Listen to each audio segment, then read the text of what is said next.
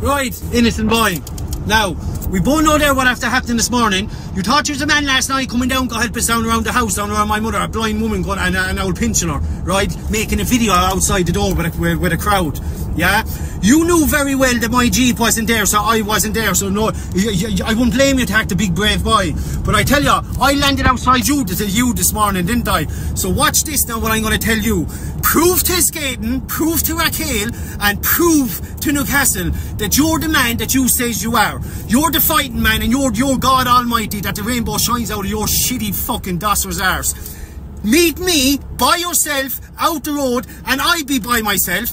Leave our backup behind us and all our gangs behind us, because we both can get fucking backup in gangs, right?